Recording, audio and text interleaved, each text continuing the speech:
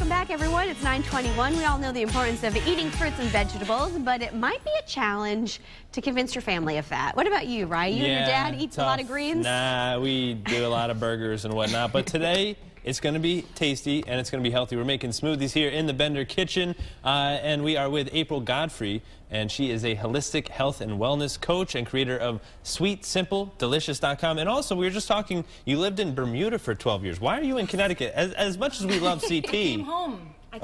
You do that. Is home.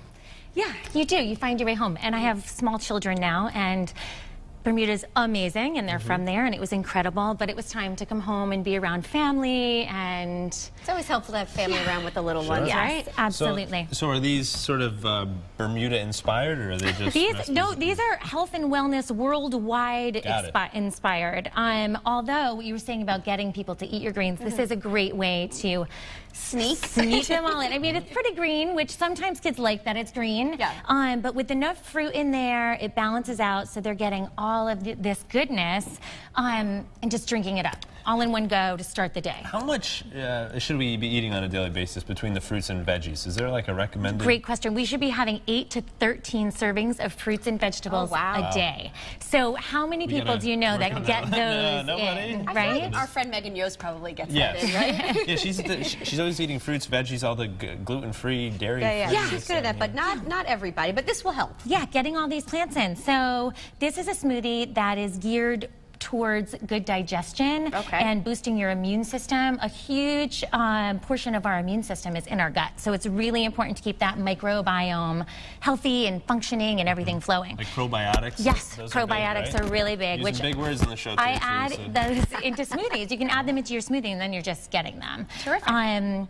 So I've got spinach here that's got vitamin A and phytonutrients. Parsley is incredible for boosting your digestion and getting rid of bloat. We've got coconut water, which again boosts your immune system, filled with electrolytes. Coconut water is like nature's sport drink. Forget all the crazy sports drinks.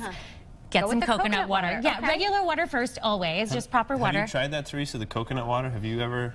Yeah, I mean, it might be different in a smoothie, right? Yeah. Well, give it another shot. Yes. So great way to add electrolytes. And then we've got some citrus, some lemon, which is fantastic for your digestive system and helping your kidney functions. And some banana, which is nice and sweet and a low glycemic index. So you're going to have a slow release of the sugars into your system. Yeah, and mango, vitamin A again, great for your digestive. Vitamin. Oh, do you know that's Bermuda for 12 years? Really? Yes. Yeah, that's it's literally a vitamin, you know? I like that. I like that. Exactly. So what's the process? We put it in the blender. So put it in the blender. So I've got some spinach here already. I've already put those in. I'm going to pull these in. This is going to have a sweet taste with the mango sweet, and the and even with the parsley. So parsley, you might want to go in a little more timidly at first and then add more, or cilantro is great. All of those herbs you can just add in. I already put some lemon and lime in there, and yeah, you can pour that out. So this is the finished product. A little bit of prep, though, goes into making these smoothies, right? Although I will say, if you're prepared, you know, if you wash your fruits and vegetables ahead of time, you are not gonna, it's not so bad. You know what you could even do, what I've done before, if I know I have a crazy week coming up, I'll put all of the ingredients into a freezer bag. Oh, good idea. Without the liquid. And then put it in the freezer. So I've got bags. I can pull out a bag, put it in the blender, add whatever liquid, whether it's coconut water, almond milk. That's good. Do you like it? It's good, right? Oh, this you is dig fantastic. it, right? Cheers. Wow, I typically don't like anything all that healthy.